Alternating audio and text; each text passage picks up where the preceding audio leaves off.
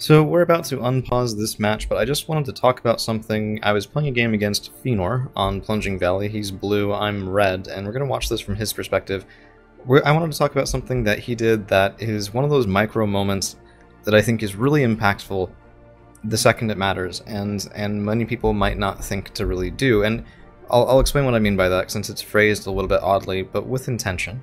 So there's RBS 56 over here. They're 30 points. They carry 8 missiles, 26 AP, 50% accuracy, 2275 meter range, all that jazz. You can look this up in the armory, see it all for yourself. And of course, more experienced players will be able to recall those off the top of their head from the number of times that 26 AP missile has smacked into the side of one of their tanks. And that sort of is my point here. Fenor is pushing into Delta, and in order to distract him, I send forward 4 individual militia and their boxes over to this side, just to see if it was empty. I knew it wasn't really that empty, but also just to pull attention away. And right there we have an ATGM hit, and right here, the ATGM gets turned off. And the question is, why? This is a 30 cost unit, it has 8 missiles. If it can kill 5-point boxes with every missile, then it has no reason to not take those kills. It'll get its own value within some. Of course, with a 50% accuracy, you can't count on those all being hits. But why Fenor turns this off is twofold.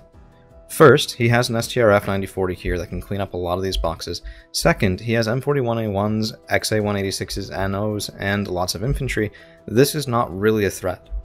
What could be a threat is if I have more behind it. If I have a tank behind it, or if I have, higher cost infantry and higher cost IFVs or APCs or things like that, that he wants to get the kill on from these RBS 56. And that is really where this decision tree begins. It's, can I kill this? Yes. Should I? Maybe not.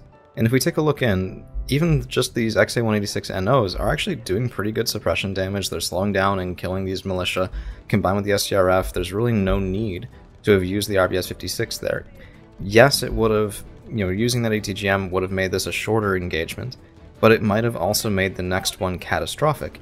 And consider as well, we talk about paying off units all the times. When you look at the end screen on a match and you go, okay, well, I had this 60-point unit, it got 50 points worth of kills, it didn't pay for itself.